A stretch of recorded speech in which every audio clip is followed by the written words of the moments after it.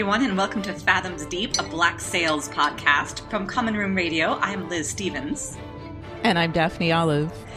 And we're at episode 409. We're almost there. This is the tipping point. This is the penultimate episode. Yeah. Boy, is it. First of all, I guess I have to officially say that whole alternate theory I had, I did, in my defense, say it could be either thing. Could be. I did say that either they were working together or they weren't, right. Which is like my only way I could stand to break my prediction rule, which I guess I shouldn't have broken. I know, right? So hard. Totally not working together. Oh, but that moment when you realized for certain that they were absolutely opposed was just heartbreaking. Like, I had a physical, emotional response. Yeah, right. No, this is, I think that Luke tweeted that this is his favorite episode. Oh, I'm not surprised at all. It's gorgeous. I think he said that in our interview as well. I meant to go back and listen to what he said about it. I think he did say that. He's beautiful in this. I mean, he is... Oh, my goodness. So subtle and nuanced and gorgeous. It's beautifully, beautifully done. It's excellent work. Yes. And yes, I totally understand. And it is. It's even if you never thought that maybe they were working together, the heartbreak of this back and forth. And so reminiscent intense. Too. Was it 309 or 310 when they're around the fire? That's 310, isn't it? 310. Yeah, it was so reminiscent of that episode, which has long been a favorite of mine. And this one sits side by side with it beautifully. Yeah. Just gorgeous. Yeah. No, I totally agree. But before we start talking about this, again, I just want to say to our listeners, you all are amazing. Yeah, pretty great. Pretty fantastic. Yeah, it's been an amazing experience to love something and then become a podcaster about it. Thank you, Liz, for making that happen. And then find this community of people who all love this thing too and want to talk about it in the way that we want to talk about it. Just... yeah, this kind of deep love where you really want to analyze something. I mean, something like this that so deserves it.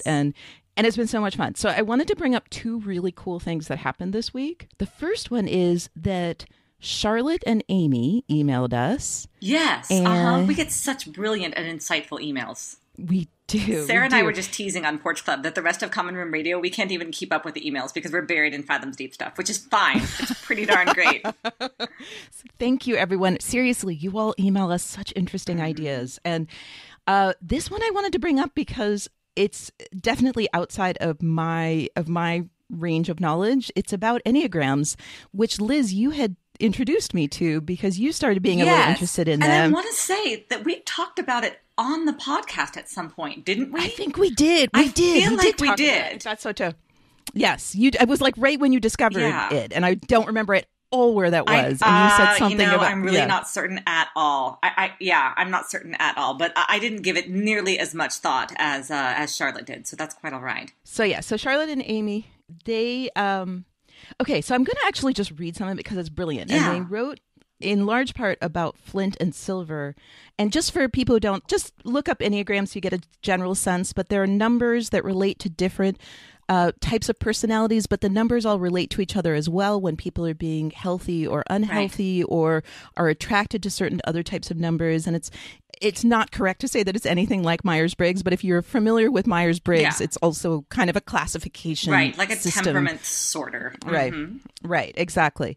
So I'm just going to read some of this because not only do I love it, but I think it really relates to this episode in particular. The timing was really great. They didn't know this because they hadn't seen this episode, but the timing is fantastic. So Flint is a classic number 1 Enneagram. His driving desire is to be good and right.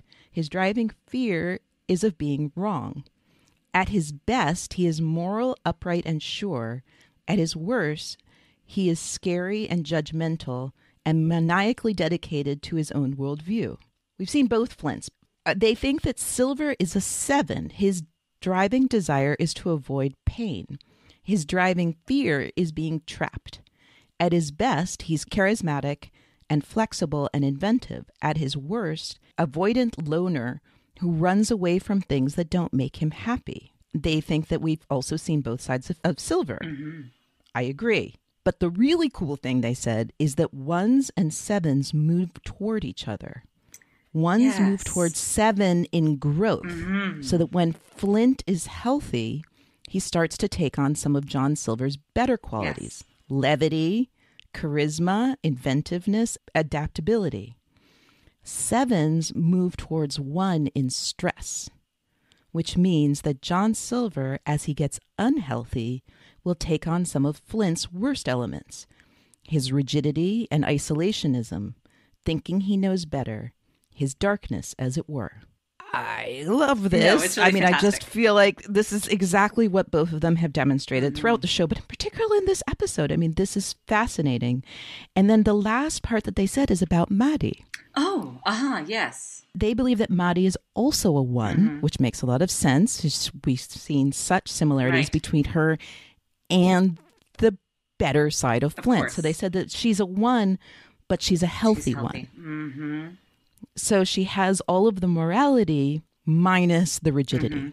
And I totally agree. And I love this. And this is a great argument for also how Silver is kind of bound between them, but choosing Maddie, like choosing the healthier one, healthier number 1, according to Enneagrams, over the less healthy one. I just think this is really interesting and just a really neat food for thought, especially here. Yes, absolutely. When we see the conflict. Okay, and then the other thing I love that happened this week was Rival Piper, or at Rival Piper on Twitter, brought up that Woodes Rogers' ship is the Eurydice. Yes. Now tell me about that, because you text messaged me in all caps with several exclamation points about this. And I did not know what it meant. And rather than look it up on Wikipedia, I thought that I would have you tell me the story on the podcast for anyone else who was like, yeah, okay. I'm so amused because you and I missed it. But but that's so funny is that this slipped through the cracks because you're interested in the ships. You notice ship names. I think in the last episode you even said, what a great ship name. And I was like, I wonder what it was. You know ship names. You've noticed ship names. I noticed Greek mythology, but not necessarily the ship name. So this one totally just missed both of us somehow. We should have both caught it, and yet we both missed it. I don't know what happened. I love it. I'm so amused by this. But yeah, so it is. She noted that it's the Eurydice. The story, in short, of Eurydice is that she was the wife of Orpheus, who in Greek mythology was like a legendary musician, and she died. Okay, and he went into Hades to basically ask for her back. And he charmed Hades through his music into agreeing to let her leave Hades. Yes, But the agreement was that he had to walk in front of her and not look back the whole way until they're outside of Hades. And in his excitement and his nervousness about it, he went over the threshold, and then thinking they were done, he looked back. Oh, no. And she had to stay. Oh, God. Yeah. Okay. I know. It's like, right? Yeah. It's really it's a haunting story. Go figure. Yeah. Yay, Greek mythology. So what's fascinating about this, and again, just I love our community. So we had people associating this with different things. From Rival Piper, Orpheus was supposed to have faith in the rules of the deal applying to Silver. He's supposed to have faith in Flint, perhaps. Rival Piper basically associated this with Silver and Maddie, saying that Silver is trying to save Maddie, and that there's potential in that because of his anxiety about the situation, he might be slipping up. Sure, which we certainly so that's see one way to look at. That's at least how Flint sees it in this episode. Exactly, exactly. That's definitely how Flint sees it. And then Hearts of Flame, also on Twitter, said, and this is so cool on many levels, and made me want to look up all the ship names for this whole show for the whole 4 seasons, and I didn't. But I might have to do that later on and do something about it. She says that the Eurydice has to do with Rogers and Eleanor. Because Eleanor is dead, and as we see in this episode, is haunting Rogers. Yes. Oh, I can't wait to talk about that. But even cooler than that, Rogers' different ship names at different times, or different ships at different times, relate to his state of being. That at first he sails excuse me everyone if I pronounce this incorrectly, the Delicia, which in Spanish means delicious, and in Portuguese I believe means just like wonderful, or maybe wonderful in relation to food. So, back when you and I thought that Rogers was, kind of delicious himself. Okay. I feel like there Back might be a in little bit of a season stretch, 3? but okay, sure. Oh, Liz, go listen to yourself in season 3. No, I didn't say that. I didn't think he was wonderful. I just said that the ship name being that this guy is delicious might be a little bit of a stretch, but yes. Wait a minute. Okay. Well, or something wonderful. Or something wonderful. Okay. And then she said, when he takes the man of war from Teach, that's when he's becoming a man of war in the story. Oh. And he goes to Havana. Sure. Okay. And third, now he's on the Eurydice when he's chasing after the ghost of his wife. Yeah. No, that's good. I like that. Isn't that great? I know. Love it. So I told John Steinberg how cool this whole thing is, this whole discussion about the Eurydice. And he said, that one is fun. The parallels are upside down. Rogers is both Orpheus, trying to communicate or make peace with Eleanor, and at the same time holding on to Silver's Eurydice. Oh, yes. So, in fact, it's the best thing ever because it actually illuminates both storylines at the same time, which is amazing. I went from being like kind of in love with, like, in shock that we missed it, kind of in love with it, to now like just full on crazy in love with it. And either sorry everyone or you're welcome everyone. I think I might have to go down this rabbit hole and just like look at all the ship names and how they relate. I have one. Hornigold's ship in season 3, the Orion, which is the Hunter. Oh, that's so good. Yeah. So now I'm thinking, still don't understand the walrus, but okay. Well, they couldn't choose the walrus because the walrus was preset for them as the ship of Flint. So some of them, also the Queen Anne's Revenge. I guess they could have chosen to give Teach a different one. Right. Right. The Ranger was already the Ranger. The Queen Anne's Revenge was already. I love all this. Okay. That's fantastic. Yeah. Okay. And that was your episode of Daphne is a Total Geek. All right. And the last announcement is that we are going to do another round of Hamel sales. Yes. That would be enough. And I did a very informal poll in my own Twitter. Lovely. Okay. Of whether we should include the Hamilton mixtape. And since I kind of wanted to anyway, and a lot of people said they wanted that, then... Sure. Okay. So we are going to use the mixtape as well. My thought was that we would focus on season 4, but I have a feeling we have a lot of people who maybe never didn't get to do Hamel sales, like weren't with us back when we did Hamel sales before. So what we do with this game, and I'll tweet this is a Twitter game. Yep. So another reminder, if you're not on Twitter, just go do that thing. Fun. Yep. We are at Black Sales Cast, hashtag Fathoms Deep. So much fun happening. So many discussions happening there. It's really a lot. It's great.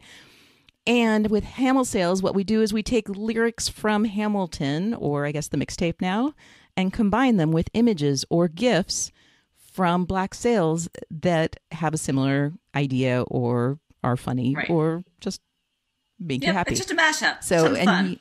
Yep. Yeah, exactly. And use the hashtag Hamel sales. And we had a blast with it last time. So whatever. Yeah. Check out the Focus last on ones season for 4. Inspiration. Yeah, absolutely. Go look at that hashtag. There were hundreds and they of were them. so much fun. And so much fun. So let's start on Monday, the day that this drops, basically. We'll start our Hamel sales.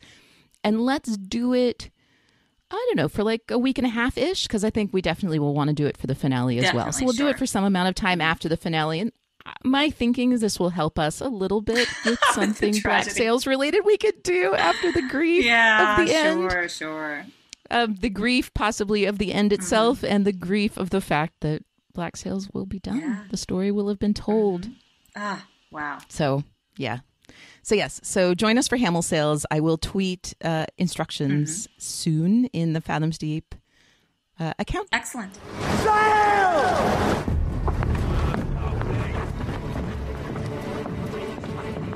So, yeah, Liz, guess what? What?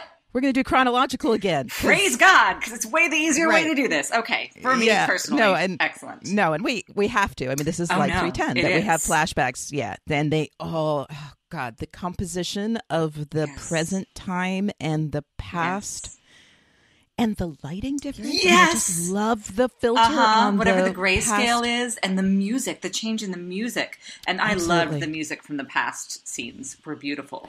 I also felt...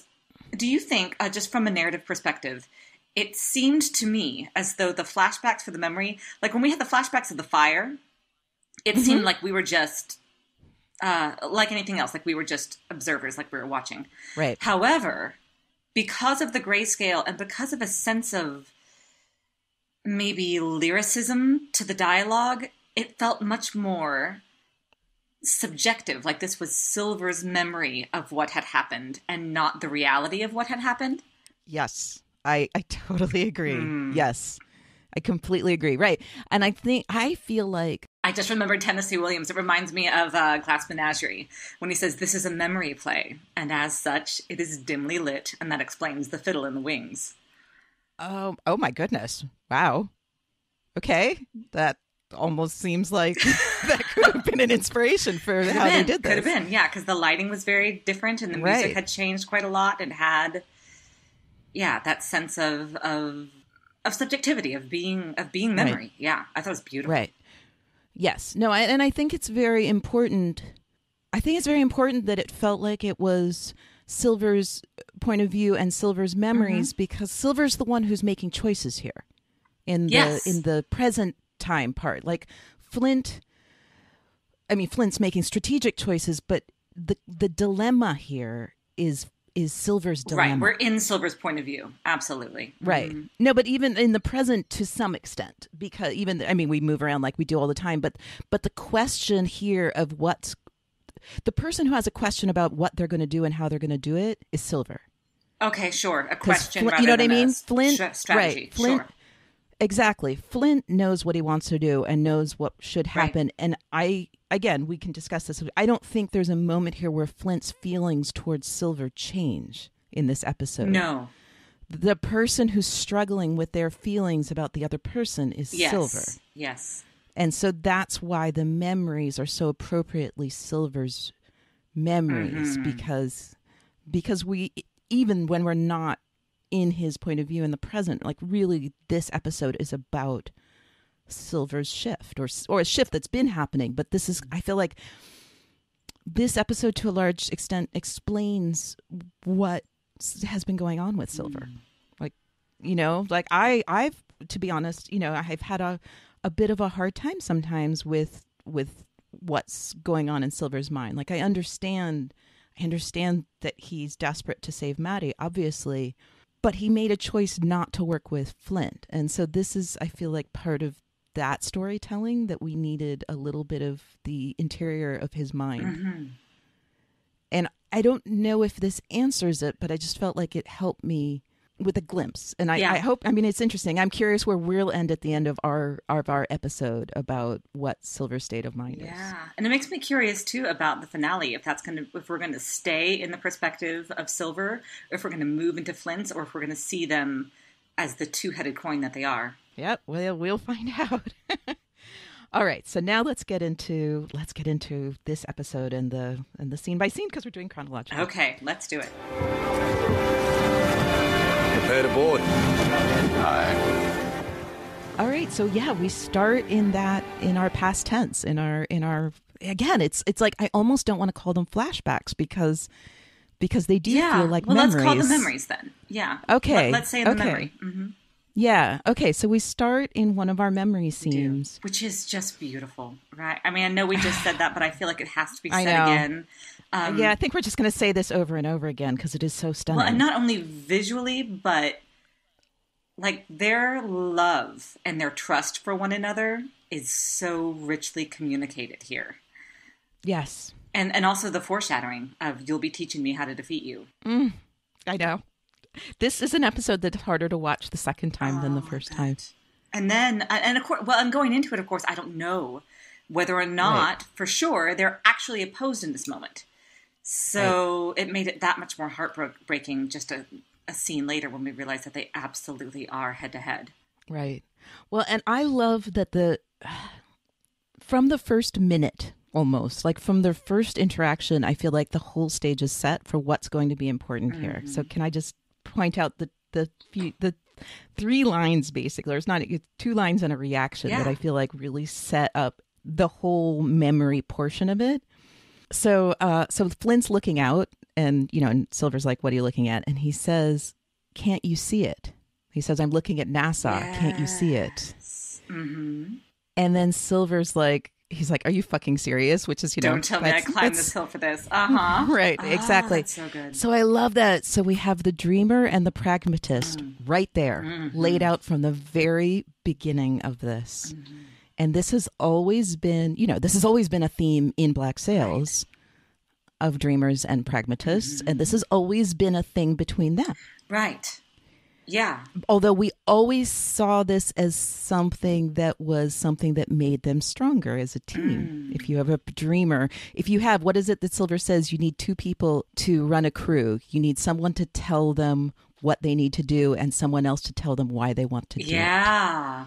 Well, and I was Remember thinking, when he's explained that to the Billy? last thing that they were when they were having that beautiful fight on the ship, when he said, I followed you just because you said I know the way. So that looking out across the water, and he doesn't see it, but the trust is there. Yeah. No, right. Well, and the context of this is it's a few weeks before the beginning of episode 1. Oh, God, it kills me. Sorry, gorgeous. I'm just like, I'm going to have to just not cry during this episode. So what I love is that when Silver gives him shit, Flint laughs. Like, have we ever seen Flint like this happy looking? I mean, I don't know if I would have called other it than happy. in London. I don't even know if I would even called it a laugh. It was a chuckle, and yes. Well, it was chuckle though, but that's like for Flint. No, you're that's right. like that's some serious levity. Yes. Fair. No, and it's not levity with pretense. I mean, sure, I always use the gif of Flint laughing when he's talking to Gates right before he kills Gates, but that was theater. I mean, they went back and forth, but I do believe that in large part that conversation for Flint was mostly theater, because when Gates started getting nostalgic, Flint got super serious. Yeah. But this was just a moment of Flint doing his Flint thing and Silver doing his Silver thing and Flint being kind of amused. Yeah. Like, yep, that's who we are. That chuckle. And I just like, that's it. This is how these memories are going to play out, basically. So, yeah, I love that. Okay. And then the whole thing with the crutch and him taking his leg off. Yeah. That Flint said, you're going to be more nimble on the crutch. And then he starts to say, well, I know this is hard for you. And then he pauses because Silver didn't hesitate to take off the leg in front of him. He said, I think we're past that with the pride. Yeah. Mm-hmm. Exactly. I know. I know. It's funny. If you didn't see the last episode, like if you just dropped in on this episode in the middle of nowhere, you'd be like, oh, look at these lovely friends. Aren't they so great together? Uh-huh. Absolutely.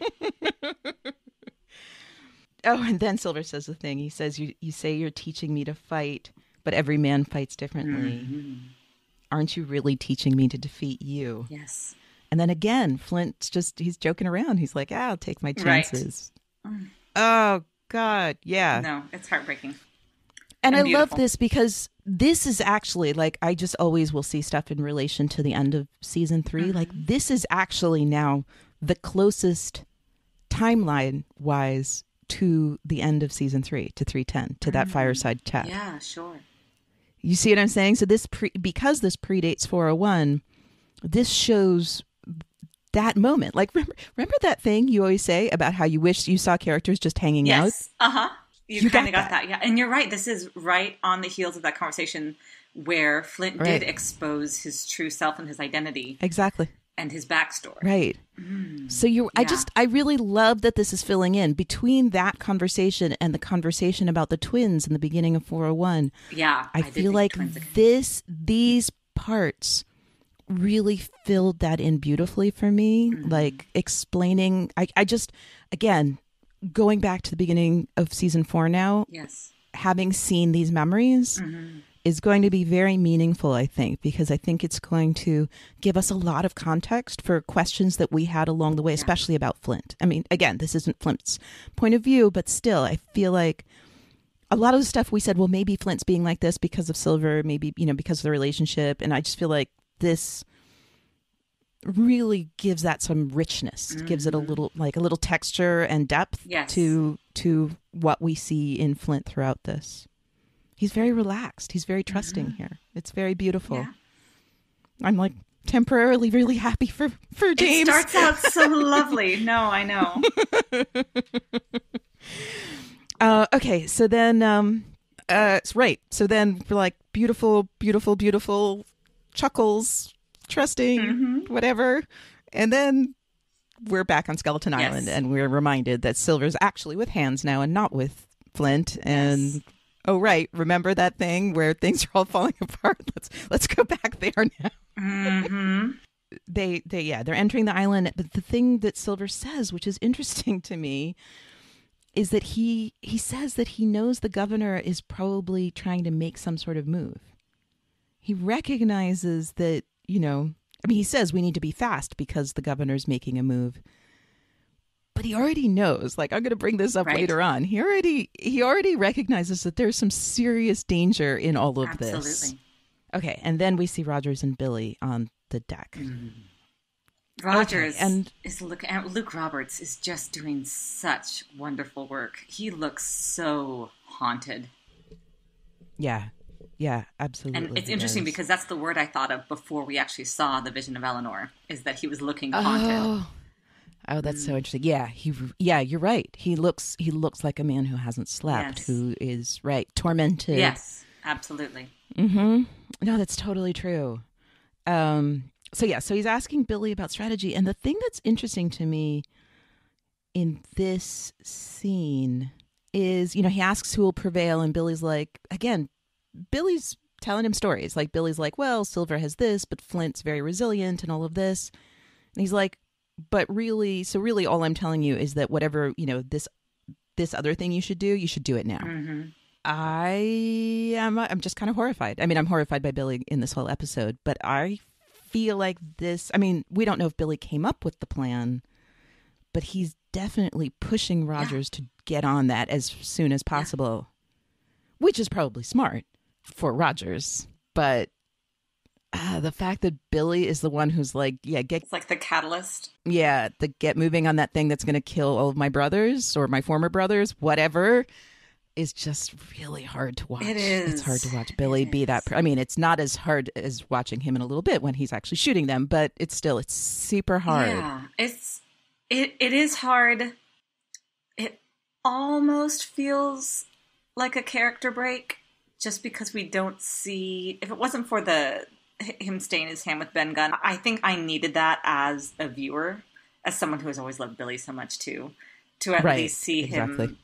Seeing this be difficult for him, seeing him hesitate, I need it because, I know that you're upset, Billy. I realize what was done to you, but God, this is a big change. Damn. This is a full turnaround. Yep. But, I think my defense for this being the way it happens with Billy is, it's not, we know that he'd become less moral. Yes. Right? That we saw all through season 4. Mm-hmm. So, but we had argued, and we talked with Tom about that his morality was very specific to his people. Mm-hmm. But I think Billy has been, more than many characters, a person who sees things in black and white, not in gradations. Yes.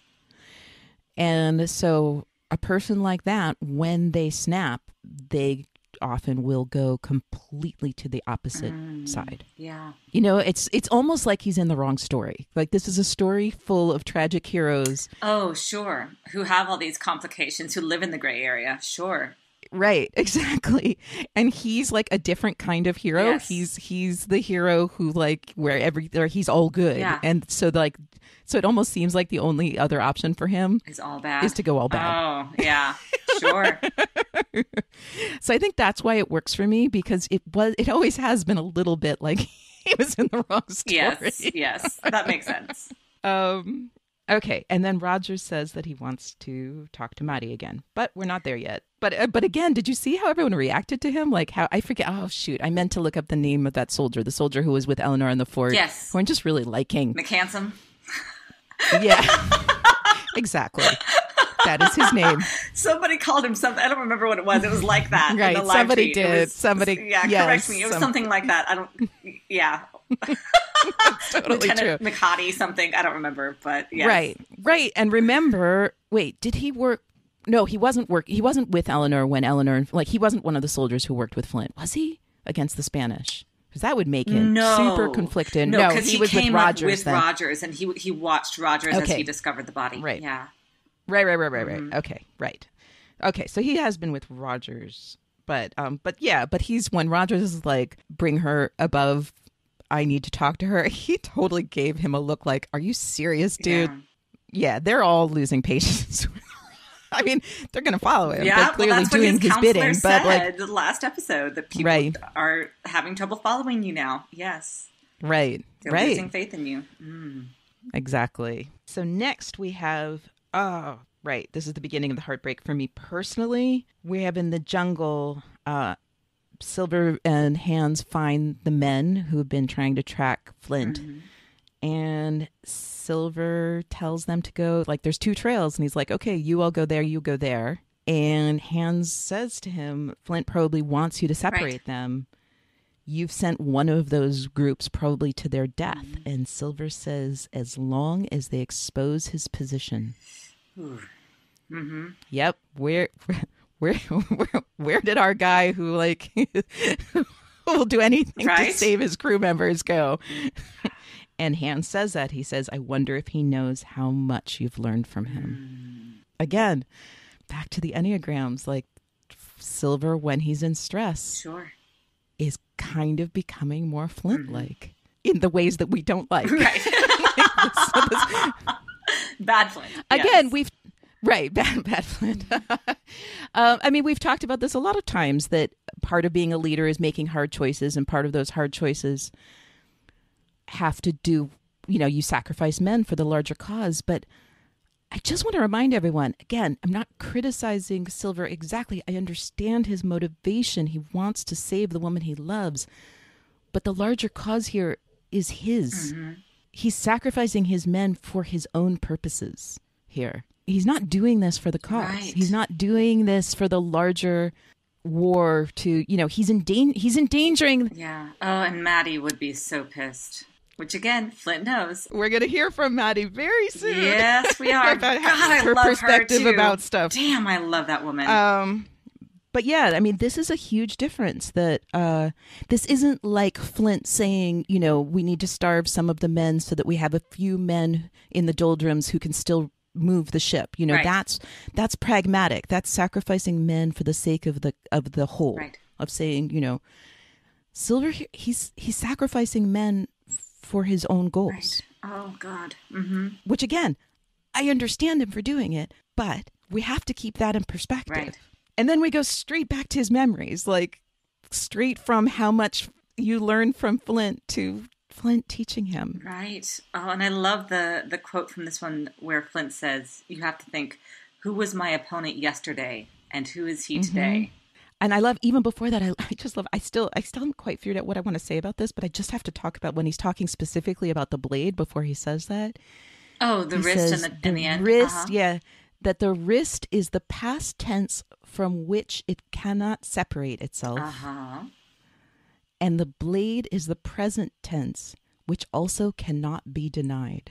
I meant to come up with really big thoughts about that. Mostly I just love it. I think it segues us into the idea of the storytelling when he talks about, and about your past and your backstory being important and being a part of your motivation, and you cannot separate it from what your present self is doing. At least, right. At least from Flint's perspective. Right. Which, and also, if I can step outside the story from a moment, clearly from the perspective of our Black Sails creators, storytellers. So Flint's the one who's right here, not Silver, who's saying that it's irrelevant. Well, yeah, it's interesting. Yes, no, that's totally true. And this is an interesting thing because we are both talking about storytellers. Like, we know that both of these people know how to tell a story. So this is an interesting break suddenly that when Flint realizes this moment, that it just now occurred to him that he had always thought he was going to get Silver's story, but he never actually did. Or he always thought if Silver, what he said, if you were worth knowing. Yeah. Oh, James, I love you. You and yourself and the way you are. I also like that when he's describing how this relates to the actual sword play, he says the thing about the wrist and the blade, and he says, but you're looking into my eyes still. Yes. And that's how you get yourself killed. Oh. And then Silver says, how does one watch 2 points at the same time? And this also seems to me like a difference between them, because Silver has always, like, his greatest strength as a strategist has been his reading of people. Right. Yeah, sure. He's looking into Flint's eyes. His always has been based. Yes, exactly. He was staring into Flint the whole time. So yeah, that I really liked that he basically said the strategies you've always used and have been useful to you of reading the person are not going to help you stay alive in a battle. Interesting. Yes. Yes. And so he's giving him new tools, basically. Yeah, I like that. And then Silver says, how can you, what I just said it, but I'm going to say it, how does one watch 2 points at the same time? And this is, I think, was it last episode where I said that, like, Flint still, like, Silver has so many skills, but Flint's really the strategist. Yes. Yes. And that's what he's teaching him. As much as he's teaching.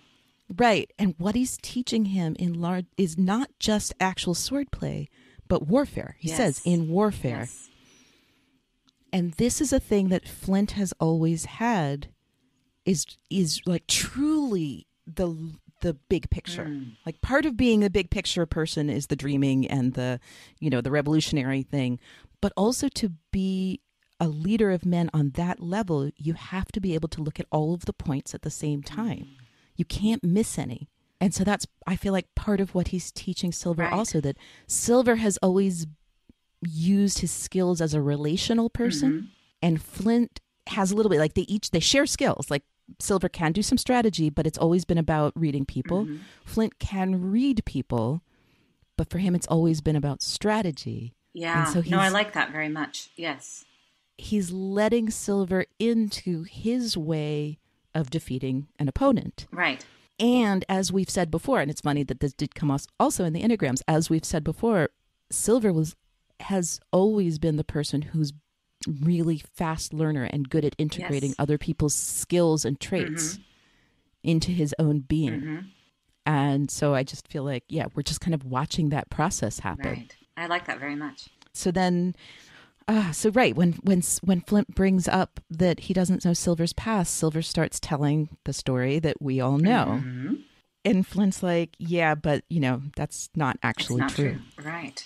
Yeah. Even though Silver is saying that his past is irrelevant, this really harkens back to like in fairy tales, which we've talked about before, that knowing someone's story is like knowing their name. It gives you a power over them.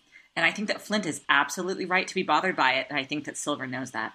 Yes, I do too. And and we've talked about that. We talked about that with Silver with Hans, that knowing Silver knowing Hans' story was kind of what activated him as someone being loyal to Silver. And we even talked about that, the fact that Silver didn't have a backstory and that he was the only one of the major characters at this point that we didn't know anything about his past, really. Right. I mean, sure, Home for Boys, Solomon Little. This is what we know. But we know that he used the name Solomon Little in multiple situations. Yeah. Therefore, exactly like Flint said, like, I overheard you using elements of this story, so I know it's not true. And Silver says it's not important. And Flint says, well, we know that's not true either. And then Flint goes into it. Again, we know that this is pretty soon after Flint did tell that story of himself. And he says, not only do you know my story and how it motivates me, but you insinuated yourself into that story in a way that if we came to blows, I would hesitate. Which is lovely foreshadowing. It is. Oh, God. Yes.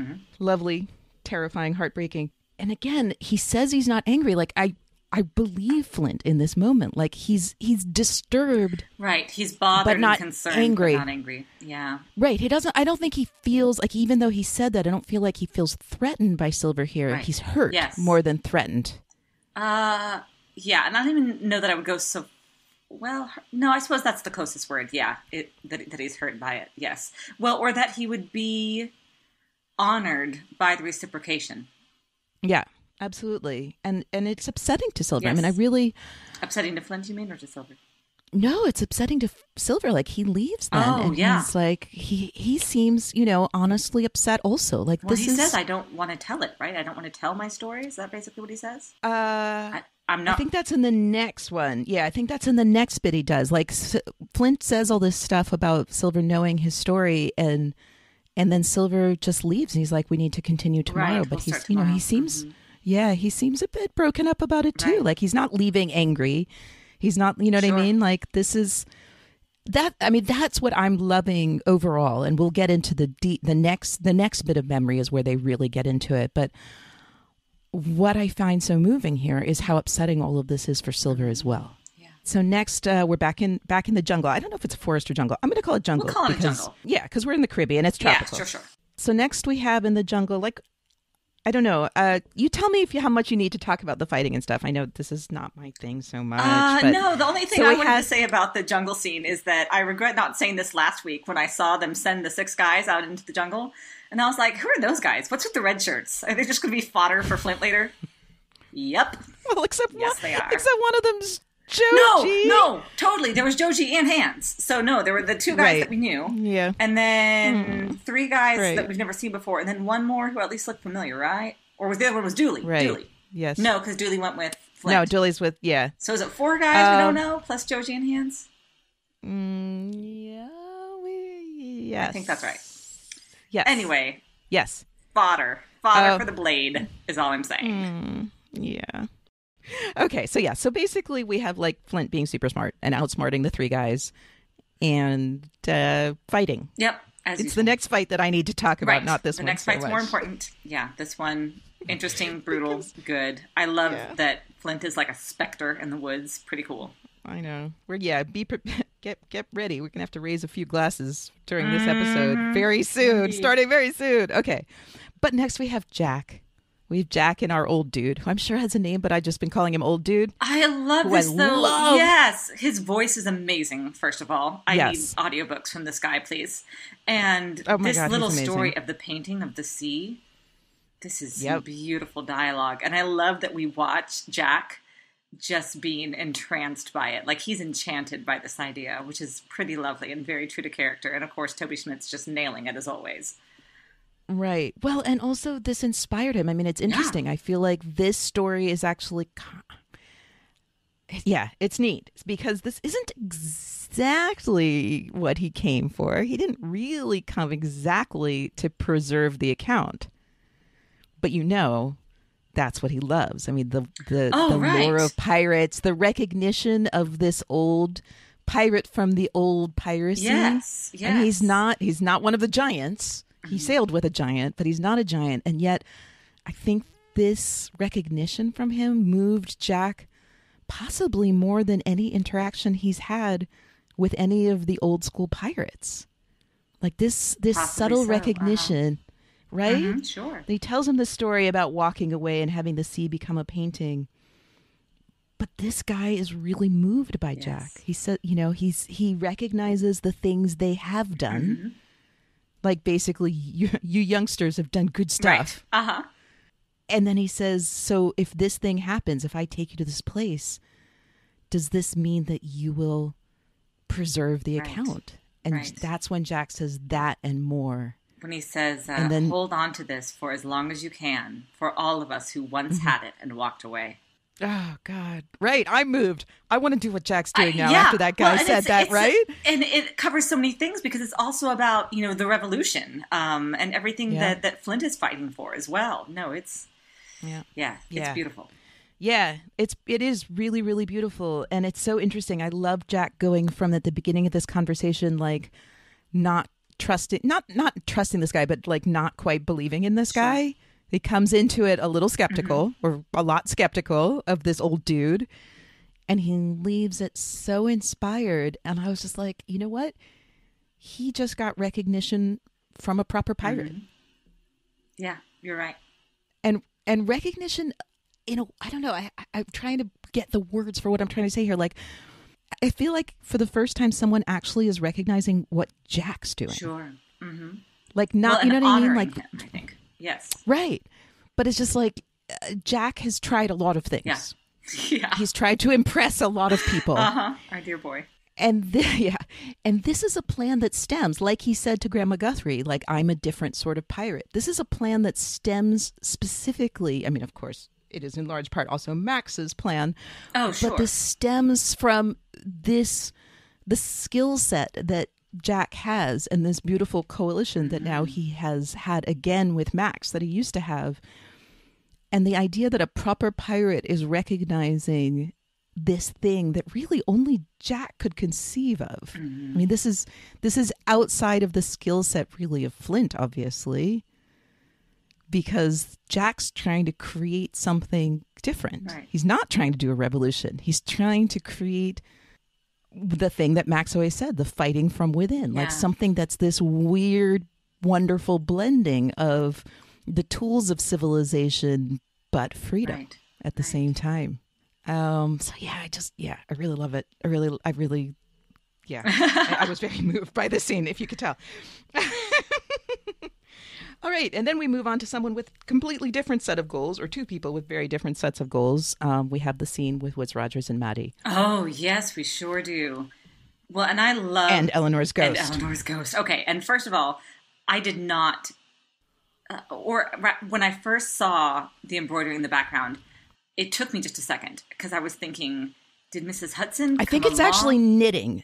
It's got to be knitting, not embroidery. There was the sound of the knitting. It was so fuzzy that at first I thought that it was embroidery. Also, I was, between you and me, I was having some streaming issues too. So I was like, why is it getting blurry? Anyway. No, it was blurry on purpose. Yes. And I think it had to be knitting, even though we hadn't seen Eleanor knitting. Right. It had to be knitting because we needed the sound, which, oh my God, if there's ever been a sound effect that I've loved in this show, it's this one. Yeah, pretty great. Mm-hmm. When I did realize, though, that was Eleanor, I was so moved.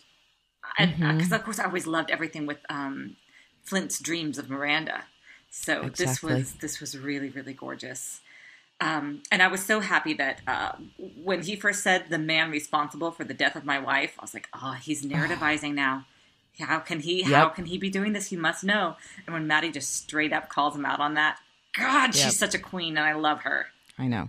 I do too. Well, and I love that he says, what compromise can there be with the man responsible for the death of my wife? It's like he's talking to himself. Yeah. Like, how would I ever compromise with myself? Oh, God. Uh-huh. Yeah. Wow. Yes. Okay, but first, before that, we have to talk about the first thing he says. Sure. I really need to talk about this. Okay. The first thing he says is, you have no idea the restraint this takes. The instinct to violence from, and he's talking about what you destroyed and you've taken from me. And I would like to quote Maddie now. Uh-huh. Please, forever. When she said... Tattoo it on my body. Yeah. I know. That's it. Liz's love language is for me to quote Maddie. Happy to do it anytime, darling. He has no idea who he's talking to. And I just want to bring up the scene in, I should know which episode I'm talking about, 309 or 308. Or, yes, 308. Sorry, in 308. The whole thing with where Dobbs attacked one of Maddie's men. Yes. The knife scene. And then the scene on the poop deck, because I know it's a poop deck now. Thank you, Lucas Edlund. Thank you, Lucas Edlund. Yeah. Although, which means I have to say way poop more deck fun to now. say. Poop deck makes you feel kind of like a 12-year-old, but okay. A little bit. But so up by the railing, let's say that. At the railing, when Maddie's talking to Silver and she says, you can imagine how tempted I was to take that knife and put it in his hands and let him use it to his liking. When Roger says that Maddie can't imagine, and I love that again, or that he says you have no idea, she knows exactly what it is. Of course she does. And more than he does. And the next thing she says, oh, of course she does more than he does. He doesn't know that he's not seen Maddie the way we have, of course. But she says, unlike Rogers, again, he's doing all this shit pretty much for his own sake. Sure. Like we established in the last episode with Soames that Rogers is not taking the course that is the course for NASA. Again, everything he's doing, everyone who's dying right now is dying because of his vendetta. Yes. So Maddie says to Silver, but where does that leave us? She means if she gives in to her violent urges or her temptation. Sure. So I will fight this thing rising up in me, eager to see more blood spilled today, and I will serve them. She's such a queen. I know. I know. Maddie is the best of us. And, I mean, except for Max, who's also kind of the best of us. Maddie has now usurped Max for me. Just saying. I love that he says this to her. Everything he says basically is just so laced with irony in this whole conversation. But the irony of him saying that she has no idea what he's feeling. And when we saw her feeling the urge towards violence and to restrain herself in the most noble way for the sake of her people and the larger goal. So that juxtaposition of two leaders, yes, one so true and good and one so flawed and not good. It's very striking. It's just the minute he said that you have no idea, I was like, oh yeah, she does. and she's better than you. Yep. She's the better person. So when he says, the point where we start hearing the knitting, sorry, I'm gonna be like super detaily about this scene because I just feel like every choice was brilliant and moving and amazing and so full of meaning. So at the point where he says the man responsible for the death of my wife, that's when we start faintly hearing the knitting. Oh my God! Wow. Yep. Right. And then he says, "You're luckier than you know that I can still hear the faintest of voices in my head." And then he says, "Accept this treaty." And she interrupts him. She says, "I will accept no treaty." And then he says, "And John Silver lives." And he was so sure this was going to be the thing that changes her mind. And then he goes to our theme of this season, my God. This theme of who, would it be enough? Right. Could you live living a life with someone? Camel sales. Yeah, I know. Yep. Starting Hamel sales next week, guys. Yep. So he said, "I believe that he's the one that you could live a life with. Do not make my mistake." Again, he just doesn't get her at all. Or anyone. Right. Does he get anyone? I mean, he didn't get his wife, clearly. Yep. Okay, and then I have to quote her because Maddie. Yeah, because this is an extraordinary speech. Right. It's so good. Yeah. So can I quote Please. Maddie to you again, Liz? Yes, Will that make you happy? "I can imagine the voice in your head because I know that Eleanor wanted those things." And then this brings us back to the conversation she had with Eleanor, where Eleanor talked about it being enough. And when she says that, that's the moment when he looks over into the corner where the ghost of Eleanor is sitting. And then she says, "I hear a chorus of voices, multitudes. They reach back." I know. Are you getting chills? I get chills whenever I hear her say this. And the knitting is getting louder as she's saying this. Goddamn. Yep. She says, "They reach back centuries. Men, women, children who lost their lives to men like you, who were put in chains by men like you. I must answer to them." I know. Chills everywhere. No, it's so good. And then she says, "Their war, Flint's war, my war." And each time she says one of those things, the knitting does a clack for each one of those wars. I know. I just want to It's such a thoughtfully done show too, on every level. God. I know. Yes. Yes. And she says, I won't be bargained with to save John Silver or to save his men or to save my life. So I think we're pretty clear on where Maddie stands here on all of this. Yes, we are. And I mean, I don't think there was ever any doubt, but she expressed it more eloquently than we could have. Yes, she definitely did. And I mean, even though they had the conversation where she said that Eleanor died fighting and so will I love that she brings it to him. Not just that he killed Eleanor, which again, at the end, she said that no one killed your wife, not Flint, not the Spaniard, that you did. Ooh, yeah. And that's the moment when the knitting ends. And when he has her taken away, he looks over and Eleanor's ghost is not there anymore. Beautiful. I know. Right. And then again, I'm going to keep going to the anagrams. The idea, like her motivation, again, I love Flint. Yes. Flint is flawed. Yes. We've always had the argument, is Flint fighting for the sake of fighting? We know that an element of Flint's motivations, despite the story he tells us, has always been vengeance, has always been about, Thomas and then Miranda. Maddie doesn't have that. And I just want to go back to what Zaytu said in her interview, this thing about that her parents knew the oppression of slavery firsthand, but as a child who grew up in freedom, she was in a way free to be motivated outside of that, not from the fear. And yeah, I just want to argue that, yes, is with all the similarities that Maddie and Flint have, like, she's the pure one. Yeah. Her motives are pure. Her motives are freedom. And the way and she carries the heavy crown so beautifully. She's I'm incapable of words to talk about how much respect I have for this character. She is extraordinary. Absolutely. Well, in her place in history, this is, she is the freedom fighter, but she's the true freedom fighter. Yes. She's the freedom fighter who's working from the motivation of righteousness, of true righteousness. And again, in this room of a man who's like Flint in the extreme at this point, like the worst side of Flint in his extremes. Again, these parallels are not accidental. He also haunted by the ghost of a woman who died as part of his plans. Yes. God, yes. So I just feel like the fact that she's calling this moment of her calling Rogers to account is her calling civilization to account. I completely agree. And it's beautiful. Yes. It's beautiful. And it's terrifying too. Again, she is making this clear that she is willing to go down this road no matter what the consequences are for herself and her loved ones. Yeah. Because of the multitudes who are speaking to her about the injustice that had been done to them over centuries. Sorry. Very beautiful. It's beautifully done. Yes.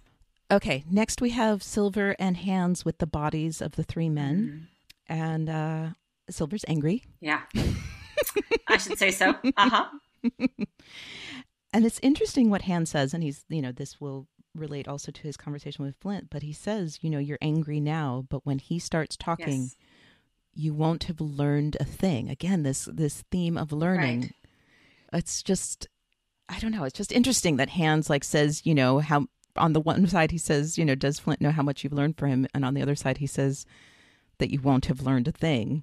Hands is such an interesting character because he's almost got this, I don't know what the role would be, but there's probably something closer to it in mythology or something. And maybe you might know, but it reminds me almost of this Jiminy Cricket sort of thing. It's almost the internal monologue of Silver learning that's just been set aside and given to this other character.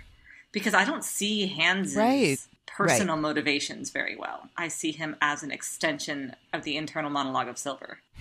That really works. Because, when Silver was wavering, he slapped him and said, be a king already. Yep. Huh. Interesting. Right. And do you see him now? Do you see it now last episode? Yeah. And here, definitely. Oh, let's hold on to that and talk about that at the fighting at the end. Okay. That's interesting. Certainly. Let's see how that relates to the both of them fighting with Flint. Of course. Sure. Yeah. Interesting. Okay. So we have the two of them talking and then we get the flip side. We get Flint and Dooley talking, and Dooley's kind of also, he's he's definitely Flint's puppy dog, and he's like, okay, I think I figured out your plan here. It's bigger than treasure. Thanks, Dooley. You're cute. and he's like, Silver, we don't need him anymore. And Flint's again, reinforcing what we see in this whole episode. Flint does love Silver. Flint loves Silver. It's that simple. And he wants Silver part of this. And one could argue that he doesn't necessarily need Silver as much as he keeps saying he does. No, yeah. Again, for the war, I loved his... For the sake of the war, right, he doesn't. He needs Maddie more than he needs Silver for the sake of the war. Exactly. And I loved in the last episode the whole you two are the world in balance. And I agree. Had this all worked out and they did the revolution and then he put Silver and Maddie in charge, that would have been pretty cool vision. But I love this. He says once she's safe, he will see clearly again. This is showing us that he really does want to save Maddie. Yeah, absolutely he does. Because he's not saying it to Silver here. This is his plan. So that's good. I mean, I felt like we needed that reassurance that Flint really is not wavering here. Okay, and then we go back to memories. Well, and then we have Dooley saying, "When the time comes, I'll do it." Oh, right. Yeah. Yep. And Flint starts getting all twitchy on us. Yes, he does. He twitches just a bit. Oh, hell, y'all. Yeah. Mm-hmm. Yeah, exactly. Oh, God. I know. Flint in his non-poker face. You're going to talk about breaking my heart some more. I'm going to twitch a little now. Sorry, that sounds like I'm diminishing the power of his facial expressions that like move me to no end and often to tears. That's okay. We did call him Dimples McGraw. I guess it's okay to throw a little levity into our discussion of Flint because otherwise I would just be like a pool of tears all the time. Yeah. Okay, so Silver starts the conversation in the next bit of memories where he says there's no story to tell.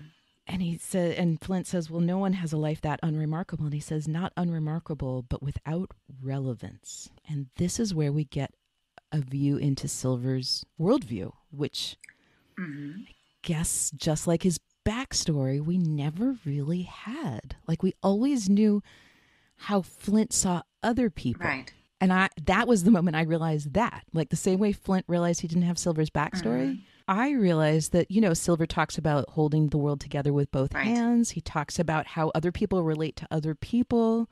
In the beginning, he talked about himself, but it was always in this, kind of mercenary, I'm going to figure out, how to get rich sort of way. Yeah. And in that self-deprecating way, like I'm not a threat. But we've never really heard how Silver looks at the world. Yeah. And so this is a pretty big deal for these two guys who are totally partners now. We find out that their worldviews are so incredibly different. Walk me through more of that. How you think that? Okay, I found it so interesting to hear from Silver that he doesn't believe that your story has anything to tell you about yourself. Exactly. That he doesn't believe that there is a storyteller, which I don't necessarily know that Flint believes that there's a storyteller per se, but we can certainly see that he believes where you come from, is the wrist that holds the sword. Exactly. And that and that things have to have meaning. That everything that has happened to him has to have meaning. Sure. Well, he said something like that. Was that him? I mean, other characters have, of course. I think of Max saying this can't all have been for nothing. Right. No, I think Flint definitely. Flint has told himself a story. Yes. Of his tragedy and of Thomas's goals, and pretty much everything he's doing in his mind is part of this story that he needed to continue what Thomas had set out to do. And without that, what does he have exactly? Yeah. Right? Mm-hmm. Like he, even, the domesticity that he claimed he always wanted to have, he never really took part in it. Like we saw over and over again that he never really hung out in Miranda's house. Mm-hmm. I think that the story he has told himself about his own story is really all, that's possibly the most important thing to Flint. And what does Silver say here? He says, he says that there's no need to, he absolved himself of finding relevance in a way that defines him. And he said that the events of his life, that no one could find meaning from them other than the world is unrelenting horror. God. Which I don't know about you, but for me, it makes me more interested in his backstory. Well, sure, more interested in his backstory, but also thinking that actually the version he told, it's interesting. Okay, but first of all, I want to bring up that horror is the same word he used with Flint in the last episode when he's saying what happens next. Mm-hmm. So this ties into now a thread of Silver concerned. I'm not sure what word to use, but seeing a world of horror as a distinct possibility, and also the idea that the only meaning that could come from hearing Silver's backstory is that it is a world of unending horrors. completely shifted my idea of why Silver was never telling his backstory. Like, I always saw him not telling his backstory as a tool, as a way to have something over other people because of, early Silver, because of grifter Silver, right? Okay, sure. And this interaction made me think that this is an explanation for Silver possibly being ashamed of his backstory, that his childhood perhaps was a million times worse than anything we ever imagined. Right. And that he's just maybe on the opposite side of where Flint is, just refuses to let himself be defined by it. He needs it to not have meaning. Exactly. But it's going to. I mean... Of course. Well, but in a way you could argue that it has had meaning. Like, the fact that Silver was so, determined to be a loner... Right. Always suggested to me that he had been hurt by people. I mean, that's often, right? Yes, so there was always that suggestion to me. Like, people can become that thing in a lot of ways, but often it's because of hurt. And the idea of being in a, house for boys, in an orphanage in the 18th century already suggests like pretty awful. Yeah. Yeah. You already know, things are not great, but the way he expresses it here, I feel like there is an aspect of shame, like, because you can kind of feel like on some level, he wants to give Flint what he wants. He's not being defiant. He's in a lot of ways apologizing, because he says at the end, he says, all I can bear to be known. All I can bear to be known. Yeah, that does definitely suggest shame. Oh, and shame again is such a huge theme of this show. Exactly.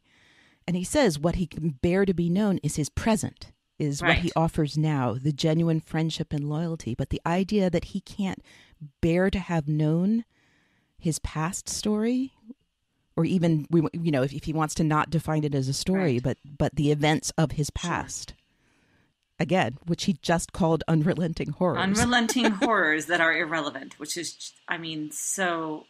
You can't have it both ways, honey. You can't have it both ways. So again, I feel like this gave us a window, even though it's a backstory that's not a backstory. And I am so amused with our interviewees. With Luke. You think you John, want that thing. Luke and Might John. not be what you want. Yeah. Thanks, guys. You're right. It wasn't what I wanted. No. But in a way that's beautiful too, because it's like, our imaginations are pretty strong things. Yes. So if you give me a backstory that's too hard for Silver to relate, my imagination at least, I don't know, maybe not everyone else's, but my imagination is going to go to all sorts of recesses of the horrors of the world and fill in that story for myself. Makes me that much happier that he's found Maddie. Right, exactly. But I also feel like this explains a lot. So I started talking about this. He started out as a loner, a decided loner. But then also, once he's offered community, the lengths he's willing to go for the sake of that community when he finally finds a home.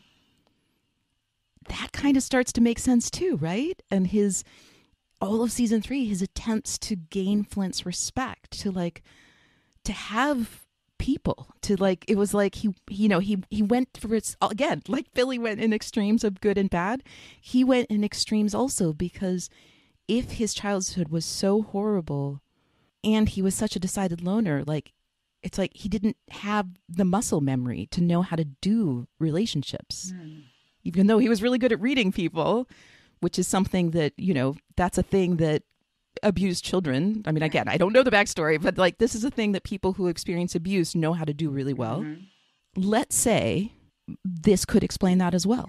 Why he becomes so tied to people, why he became so devoted to his crew, why he became so devoted to Flint, why he becomes so devoted to Maddie, that suddenly he was offered a different way. So that's what I wanted to say about this. It's like my heart is just simultaneously breaking for both of them. Of course. They would both be so much better. Well, we would all be so much better off if they didn't have this conflict that they're having in the present time during this episode. Yes. And we get another beat of whether or not something is enough. Can that be enough? And there still be trust between us.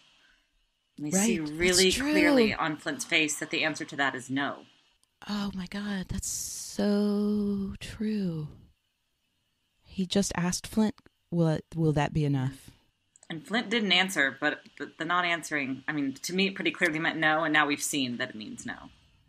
Right. And yet, for most of, I mean, I feel like it's no, and yet he's willing to go past that because in season 4... Yes, he's still showing absolute trust and loyalty in Silver, but he can't be certain when it comes down to it that Silver is going to make, the quote-unquote right call for the war and for Maddie because he's so blinded by his love for her. Sure. Right. Flint doesn't know. Like, Flint knows how much his backstory, how much his baggage, I suppose, with Thomas and with Miranda influences his actions and keeps him from seeing what is true, I suppose. That he has to assume that Silver is going to be the same way because Silver has given him no reason to say, well, no, I have a history of being able to see the light regardless of, because, et cetera, et cetera. Yeah, so he had to leave room for Flint to guess. And Flint doesn't like that. Flint needs to be the one who is in control. And oh man, yeah, it's rough. It's rough. Okay, but let's talk about Jack and Featherstone because that's our next scene, and that's a lot easier to talk about. All right, so we have Jack and Featherstone. Can I just say that I was really excited to see Featherstone doing his thing. Me too. Like, he's a navigator, yep. right? We haven't seen him be a navigator for so long, and it was just really fun to just see him, like, I don't know, having competence in his actual skill set. It was kind lovely. Of bumbling Featherstone, which is cute, but it is nice to see him. Yeah, to see him doing well and owning it. Absolutely. Yeah, exactly. Yeah, that gave me joy. I love their conversation. Like, they're both so moved. It's really neat. Jack says, I remember when we were on our way to the Urca, like, I was so exhilarated, but that this is different because that was going to be a qualified victory. And he says, but if we can prevail, and he's like, Jack is headed towards like the legendary status he has always wanted. It's within his reach. It's in his grasp. But again, like I said, it's like within his grasp, but like in a way that only Jack could have created. It's different. It's fantastic. He was always trying to be a different kind of pirate than I think the kind of pirate. So it's like it's like Jack's also living within his competency right now. Definitely. He's not trying to be vain or trying to be Teach. He's trying to do something that Jack would do. Yep, that's good. Yeah, and I love it. And then Featherstone's never giddy. He's kind of giddy. He does. He looks really excited. They share a pretty beautiful moment. Yeah. I really loved it. And Jack says, a true victory, freedom, in the true sense, how many men have known this?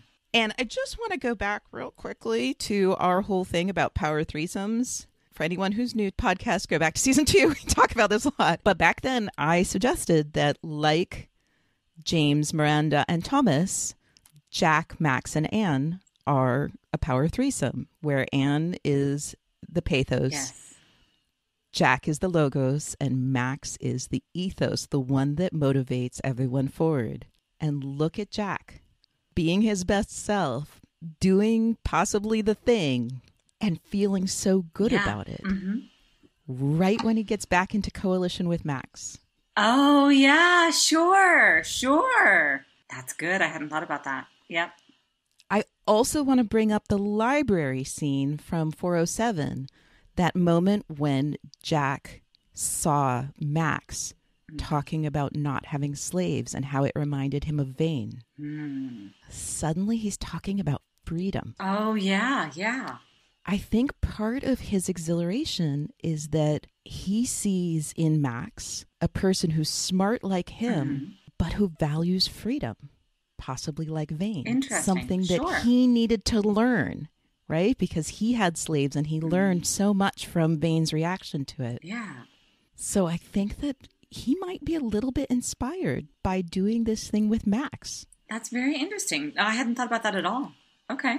I think that Jack might be, he might be moving over to my camp when it comes to Max. It's the best camp. It's a pretty good camp. I mean, there are a lot of good camps in Black Sail's world. Some of them have stinky, rotting meat in them. What was it that we joked about when Teach was talking the smells of NASA? But yeah, it's not a bad place to be, I think. I mean, unless it gets Jack killed, and then I might recant. So we'll just have to see how that all works out. Totally fair. Okay, but right when they're getting so excited because this is a Jack Rackham portion of the show, we of course have to have comedy. Mm-hmm. And right when they're both getting so excited, we find out that the old dude is dead. And I just was like, oh God, Jack. Damn it. Right. Damn it. I just felt for him so much. What do you say? Mm-hmm. Mm-hmm. Yeah. Mm-hmm. Let it be known that Jack can never have his hopes escalated without them also being deflated. So funny. Oh, it's so good. It's so bad. Poor Jack. They've really found out exactly what to do with Jack Rackham in this season. I think he was on point season 1. He's been on point season 4. In the middle, we were doing different things with him, which I liked. I liked all of them.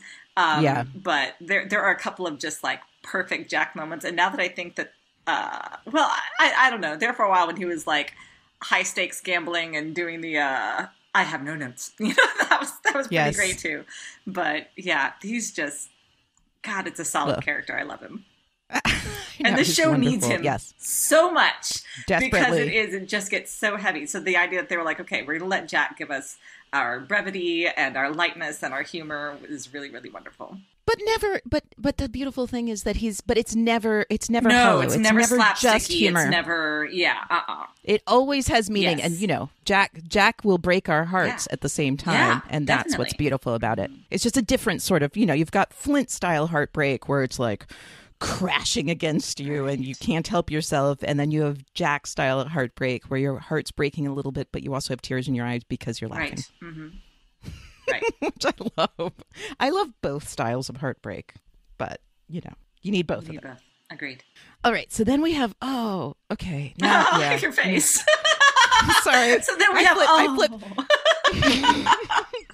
I just flip pages and I see DeGroot and Joji and Julie on the same page. I know. Yes, I know. Yeah, so Liz, get your glass ready because that's it. We've hit the holy moly. We need to just raise a glass over and over again right now. Okay. So first, to the sweet old man who got back into the painting and the swell of the sea. Yes. We hardly knew you. Yes, we definitely hardly knew you, old man, but we love you. Okay. Right. Oh, okay. And we almost missed. I'm sorry. We were talking about the levity of Jack, but can I give a quick shout out to who plays Featherstone, the actor? I know that you know. Craig Jackson for his blink, blink, blink.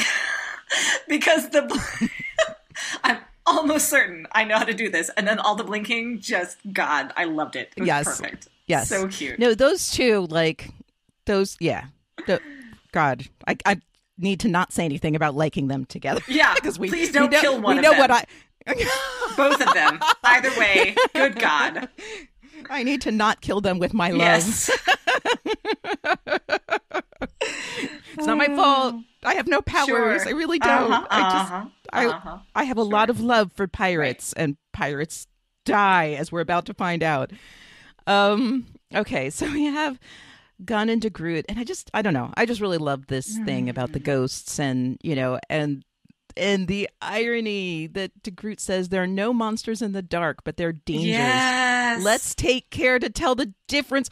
Right when they're setting the ship on fire. I know. And all this thing with monsters and men and civilization and so much. Yep. It's so rich. Yes. Okay. And then we have the fight with Joji that Flint and Dooley are moving that chest, and then we see Joe, and you knew it was coming. Joji's there. You knew this guy. And to be honest, because Flint doesn't necessarily need to survive for Treasure Island be. It's true. Yep, he can just be right. He doesn't actually show up in Treasure Island. True. The fight with Joji, I really didn't know how that one was going to turn out. Can I also note that Joji with Dooley, that he sticks his sword in his hand and leaves him alive? I mean, which is important for plot. Oh yeah. No, but also important for like For brothers. Joji. I mean, these two have been in this story from the beginning. They are brothers. Yeah. They have been on the same crew this whole time. So I really liked that Joji did that. Also, oh my God, we haven't talked about the sword noises. I mean, I talked about the knitting noises, but the sword noises, I didn't notice this time. Oh God, the like vibrating metal Awesome. noises when the sword. So beautiful. Yeah. We haven't had that, I don't think. I feel like we haven't had that, or I just didn't notice it the same way as in this episode, and it's really gorgeous. This episode has a lot of fairy tale elements. I'm just thinking about this. It's like it following really the does. breadcrumbs through the woods, and Yep. we talked about the in power the of woods names and and stories. Being in the woods, once you go into the woods, the rules change. Yep. Not Right. knowing Well, and who's on each side. hauntings. Right. A haunted mythical island. Yes, I mean, we are in a liminal. We are in a liminal state. We're in an island that doesn't exist. Essentially, because it's not on any chart. Mm-hmm.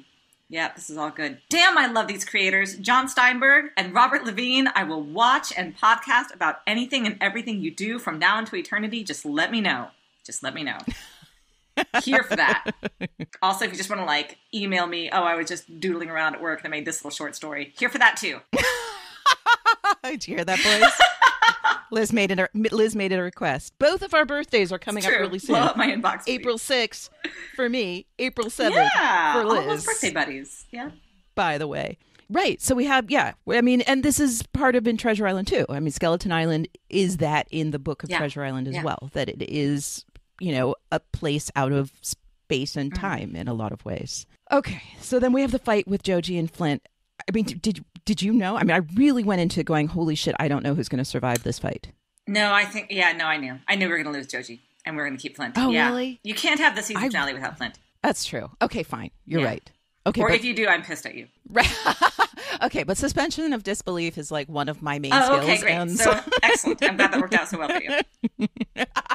I was super worried, and there's like when they're rolling down the hill, and then they're like basically when Flint actually kills Joji, the way they did the camera angle, it's not 100% clear who just pierced who. It's true. Right. Okay, that's not just me. Yeah, no, you're totally right. Okay. Yeah. Okay, I'm really pleased that wasn't just me. I was like, okay, is it just because I'm really bad at fight scenes, or I think they did it on purpose. Yeah. Okay, so we must now raise a glass for to Joji. No last words, just grunts. No last words.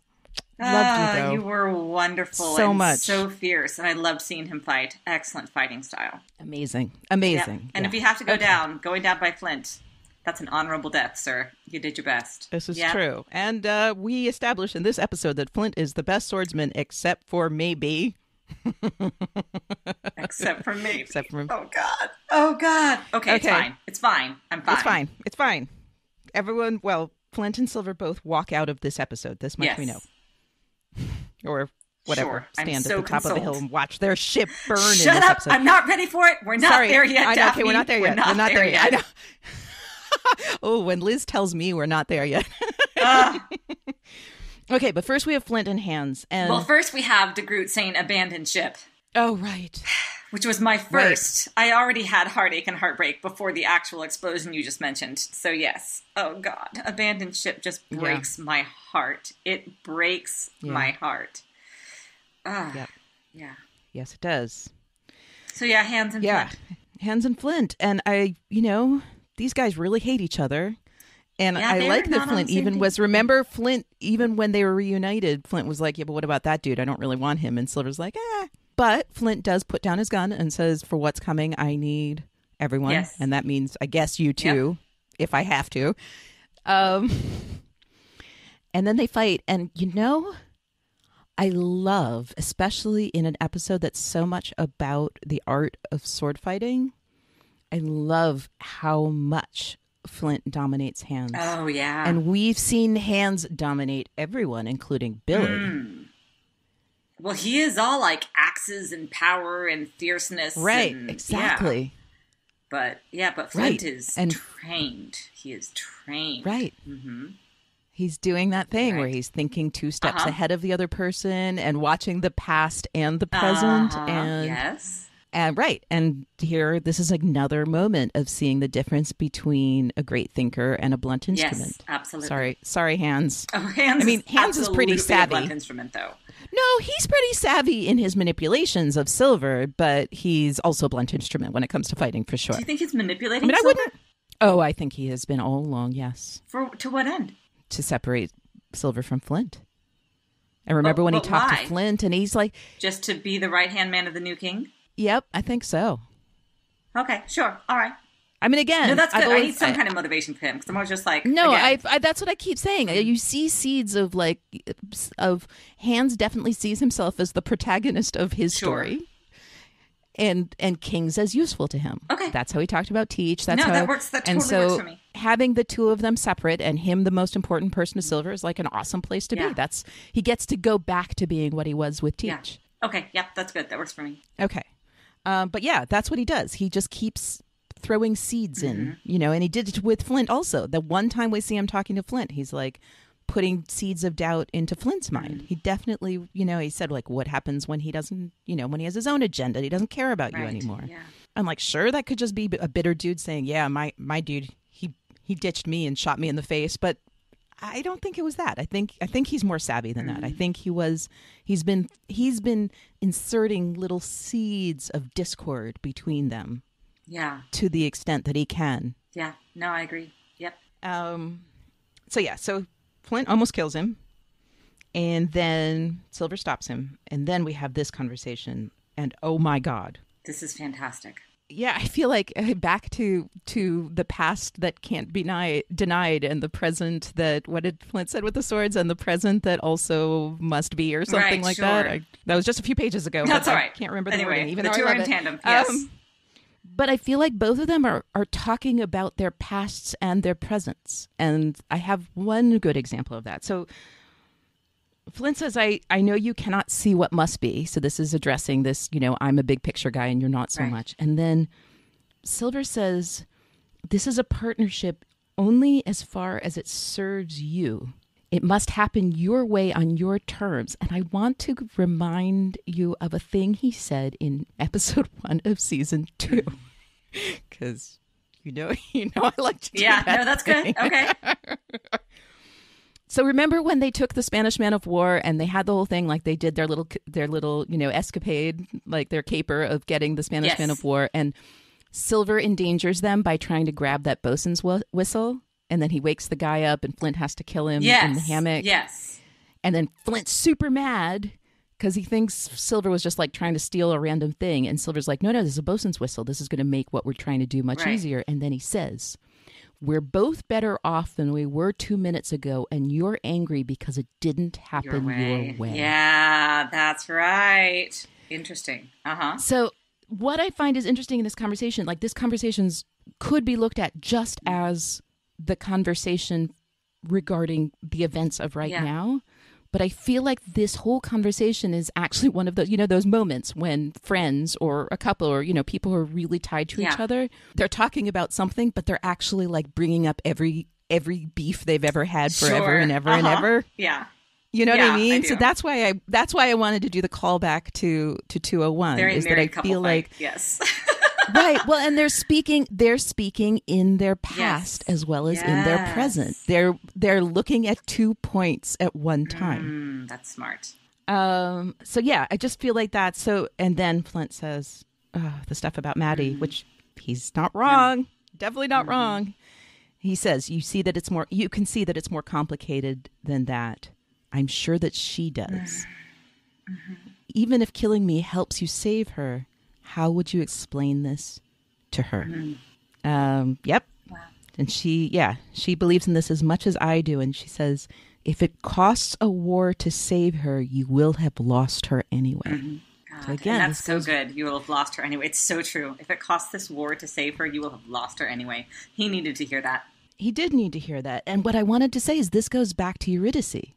This idea that Silver is trying to save his Eurydice, and that his panic, that his not being level-headed about the way he's doing it, doesn't mean necessarily her death. There are many ways to lose a person. Sure. Absolutely. Oh, that's good. Yeah. Yeah. So him as an Orpheus and her as a Eurydice would work that way as well. That in his urgency to save her, he could lose her. Oh. Right. Again, that's not a prediction, everyone. I'm done. Heaven knows. Good God. Could be if anything. If I was ever out of the prediction business, I am so out of the prediction business now. Sure. Not even half-hearted. Sure. I'm just talking about themes. Let's just be clear.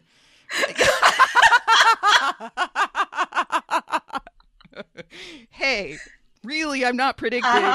Just bringing up themes and resonance. Okay.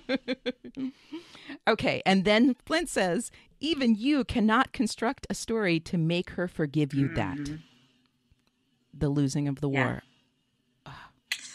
I love the recognition there that he's like, dude, I recognize that you are actually the best storyteller, like even you. Even you, yeah. But that would have to be a pretty good story.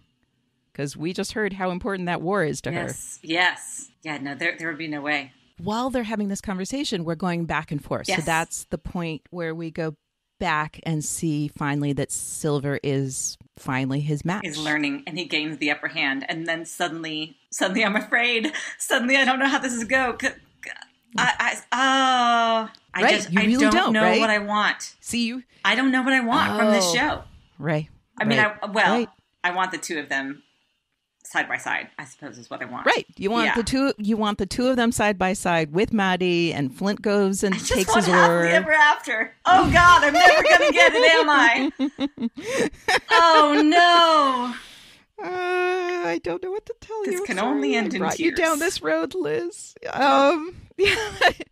But yeah, so simultaneously we see that Silver has finally learned how to be Flint's match in a sword fight. And then we see Flint shoot Dooley. That was gorgeous. It was so gorgeous. Beautiful. It was so gorgeous. And then, God, Silver just took advantage of the situation. I know. It broke my heart.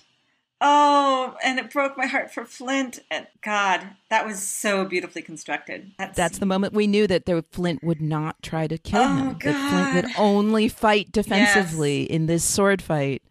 Oh, which is not a good place to be in a sword fight when you know your opponent. Again, like he said in the beginning, you insinuated yourself in a way that I would hesitate. Yep, and now we know. Beautifully foreshadowed. All of it was beautifully foreshadowed. Yep, right. God, this is a good episode. This might be a new favorite episode. My new favorite episode. I know, I'm not good with favorites. Anybody who knows me well knows that I don't pick favorites well. That's not something that I like. It's well, this is hard because I said that about 7 and then I said that about 8 and now I'm saying it about 9. I don't even know what to do with myself anymore. Could be anything. I give up. You know what, Liz? Uh-huh. Black Sails is my favorite show. That I can say. Okay, sure. Yeah. So, you know what? It's all Fair good. Enough. No, but and then you hear the explosion and I just felt like that was so perfect also because we've always talked about, and Silver's about to talk about the almost limitless possibilities of when they work together. And the moment that they are out of balance, that it breaks down, is when everything falls apart. Now, of course, it's been falling apart and they weren't aware of it. But the moment that they are made aware of the world falling apart is the moment when they actually were directly in conflict. Yeah, that's good. Okay, yeah, then we have...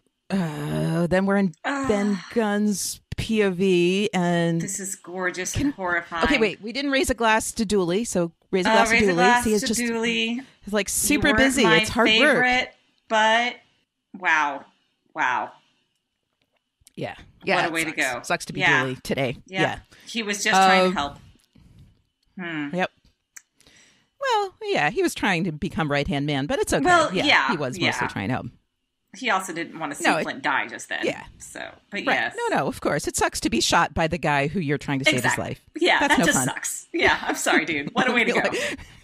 Right. Like, I got to shoot you because I like my other son better. Yeah. Woof. Mm-hmm. Pretty much.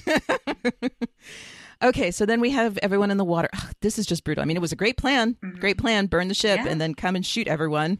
And they were just fish in a barrel in that cove. Yeah. This was horrifying. Yep. Yeah, it's really horrifying. And it's our Lucas Etlin episode just came out this week. We talked about that Saving Private Ryan thing. That's what it was reminiscent of to me. Right. Yeah.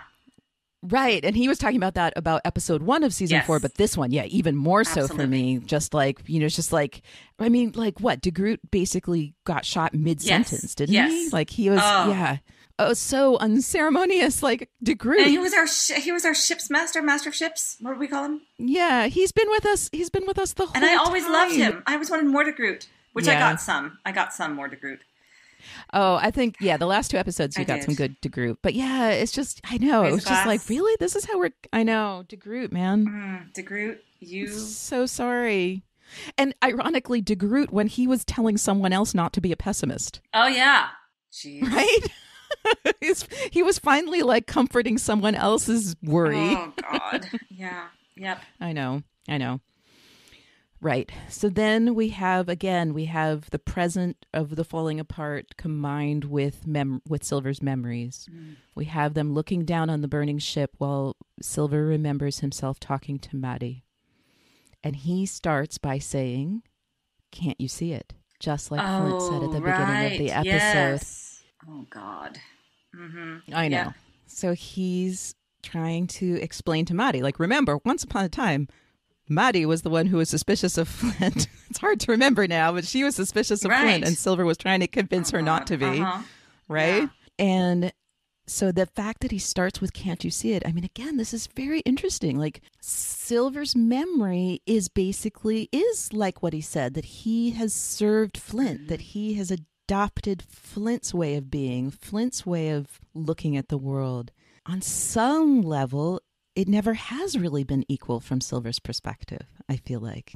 Like, the way he's talking to Maddie is kind of like, he's given me this thing. I mean, sympathy. I mean, the way he talks about the tragedy this man has endured, just, the amount of sympathy and caring he has for Flint there is something we've never seen. I mean, we've always known that he was loyal to Flint or tried, but the fact to see him speaking of his feelings towards Flint to Maddie was extremely moving to me. But it's still, he's basically like, okay, I've gained his friendship, so he gets mine too. So it felt like this is something I've won. This is not won, that's the wrong word, but something that was given to me. It's not that it's not mutual either. It's that it was something for Flint to give, for Flint to make happen. Yes. Do you understand what I'm saying? I love that. I love that reciprocation. I have his friendship, and so he is going to have mine. Like, it's... Exactly. This is something I've talked about before. I think we talked about it on our Mighty Fine Shindig podcast, where we talked about, like, when one person offers up vulnerability and trust, it makes kind of an unconscious demand on the other person to offer that same level of trust and vulnerability. Not always, but it is at least an invitation. And I think that Silver is responsive to that. It's surprising, and it only goes to say, what the horrors of his backstory must be, that he doesn't give his own vulnerability back, but he does give trust and friendship. The trust and friendship, which is the same thing he said in the beginning, that's what I can offer you, and I hope it's enough. I hope it can be enough, yeah. And then he says, as long as that is true, I cannot imagine what is possible while we look over the result of that not being true and everything falling apart. And that ship explosion. Can we talk for just a second about that ship explosion? God, that was beautifully done. Yeah, it was so beautifully done. Because it could have been so Michael Bay. But instead you see it just, God, the shudder and the shake of that ship. Exactly. I felt literal grief. Right. It's like a character done. It is. It didn't feel like a set or a prop, or it didn't exist for the sake of the explosion. The explosion existed for the sake of the emotional impact of it. Right. And it was connected. This was their home. Connected to all of the men in the water around it. It was, I mean, that was all one unit. The ship and the men within it, and the life they had there, and their brotherhood together. God, yeah, no, that was gorgeous. Yep. So the moral of this story is, when parents give up their united front, all of your crew dies and your ship blows up. Damn, Daphne. Sorry, I shouldn't have said that anymore. We're being so emotional. Jeez. I'm sorry, Liz. Also, up until this point, I still thought they were going to give us a glimpse into Silver's actual backstory. I still thought he was going to give some of it up to Flint. Yeah. When they didn't, I was like, damn it, show. Are you kidding me? So, yeah. Yeah, well, you cannot say you weren't warned. It's true. God. It's true.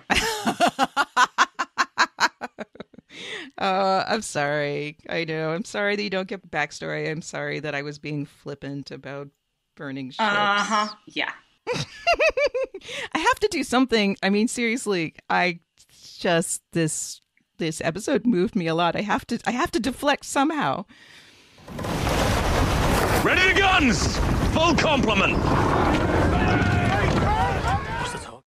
All right, Liz, what's your favorite part? Oh, we need a favorite part. We need favorite parts right now. I know, but this is so hard. It was so gorgeous. I think this is kind of cheating, but again, I'm not good with favorites. But I'm going to say the silver memories are my favorite part. Okay. The way that was done, the music, the grayscale, everything about stories. That's my favorite part.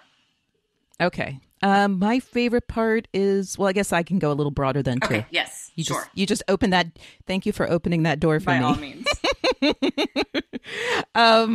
I will choose the Maddie and Rogers, including and especially the knitting needles noises, but also Maddie's speech, which moves me beyond really what I can say. All right, Liz, you ready? We have a really long list this time. Okay, I will do my best. I'll try to be sharp. So, our thesis that we decided on was I don't have the exact quote here, but the thing about no two people are close enough that they can't be divided. Sure, yeah. Mm-hmm. Ish. Something like that. Right. Okay, so first person is Acorn Carla. Carla, Portuguese man of war. Uh-huh. Carla is now a captain. Congratulations, Captain. You get a ship. Oh, my gosh. Okay. Oh, well, she and I have been talking vintage slips lately, actually. So let me see. What can I give her? Let's see. Okay. So let's give her, can I give her the Marilyn? Sure. There, like Marilyn Monroe. She's going to get classic movie star ship names. I hope that's cool. That's awesome. I was thinking Elizabeth Taylor, actually, but giving her the Elizabeth sounds a little bit... a little bit odd since that's your name. Like, so we'll do Marilyn Monroe. Mm-hmm. And the next is, oh no, I've already forgotten, and she even clarified if it's Casey or Cassie. Oh. Casey, right? How's it spelled? Yes, because you gave her the, yes. Whatever it was. Casie. Yeah, so I said Casey, and so I was right. I know that I was right, and I would have said Casey, so that must be it. Who is Casey Mordew, is now a quartermaster. Congratulations. Congratulations, quartermaster. Excellent. Okay, and the next is Kim at Clower Cottage. God, she has so many ships. Oh, I was just thinking of one for her, too, the other day when I was in the car. The Blue Bonnet. The Blue Bonnet. Excellent. All right. And next is someone else who has a lot of ships. Emily. Stormy Morley. Hers are all over the place, right? Hers are all over the place, which is good because she has more by a few than anyone else. Okay, so you should name one then again, Daphne. Oh, goodness. Okay. How about the Orion? Perfect. Just like Hornigold. Sure. She could have taken it from Hornigold, rat bastard. I love it. There we go. Mm-hmm. There we go. That's the story I want to have be with that. Okay, next is Jen at Great Chemistry. Yeah. Red-handed Jen. Uh-huh. Has the Squall, the Amazon Queen, the Minotaur, the Cerberus, the Theseus. Uh-huh. You gave someone else the Ariadne, didn't you? Oh, I must have. Yeah, that was the day that I was stuck in that. Yeah, I think I did. Let's give her the Eurydice. Okay, sure. That's just me, just hopeful thinking wishful that maybe thinking. The Eurydice wishful thinking that the Eurydice will be up for grabs. Right? Good God. Yes.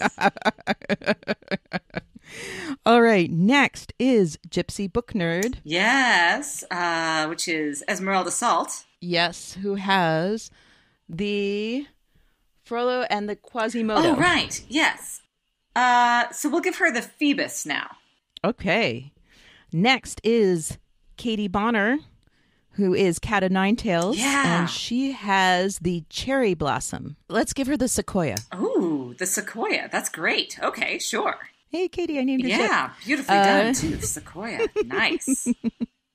Okay, next is Here Be Megan. Uh-huh. Which is Hawkeye to Gallant. It's a good pirate name, too. Every now and then I'm remembering. I'm like, oh, that's a good one. Sorry. And she is now a captain. Congratulations. So now she gets her first ship, Hawkeye to Gallant. Hawkeye reminds me of Avengers. You're going to get an Avengers-themed ship, Marvel ship. Okay. Oh, the Marvel. Perfect. Perfect. Excellent. All right. And next My geek is showing. Oops. Yeah, well, really, Liz, there was no never any doubt. choice This is kind of what for I do. either of us Kind in of any what I way. do. Mm-hmm. Okay, the next is at Lucky Lady. Bad Penny Pembroke is now a bosun. Congratulations. Way to go. Congratulations. Woo-hoo. Okay, next is at M the Beastie, who is Cassandra McKillum. McKillum. That's a good one. Uh-huh. So she has one ship now called the Triton. Oh, okay. Give that lady another ship. The Triton. Okay, so then she'll get, let's say the Neptune. All right. Okay. And next, at the Odyssey, which I now know how Yes. to pronounce that.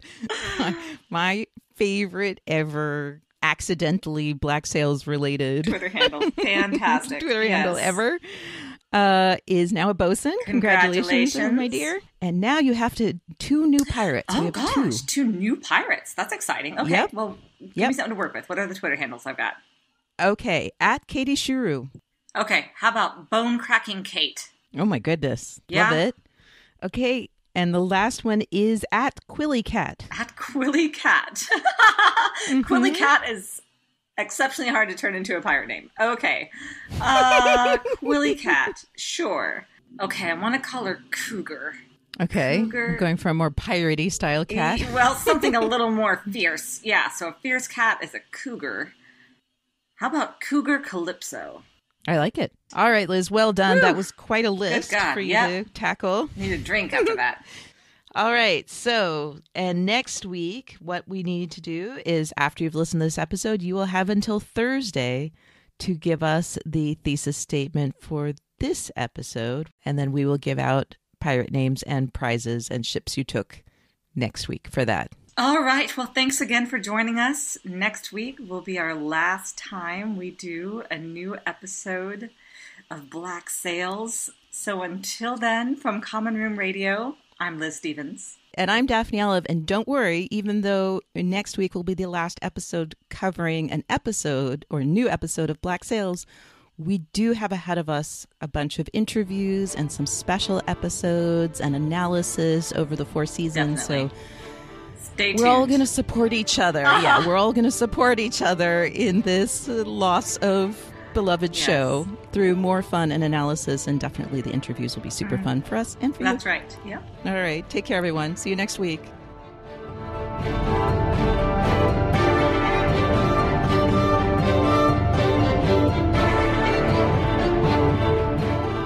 Fathoms Deep is a Common Room Radio production. For more information and access to other programs, please visit us at commonroomradio.com. To show your support, pledges of as little as $1 a month can be made to patreon.com/commonroomradio. Join the conversation by using the hashtag Fathoms Deep and follow us on Twitter at Black Sailscast. We ask that you keep your tweets respectful and positive, and please avoid spoilers. If you have more to say, we want to hear it in all its spoiler glory. Email us at podcast@commonroomradio.com with Fathoms Deep in the subject line. Thanks for listening.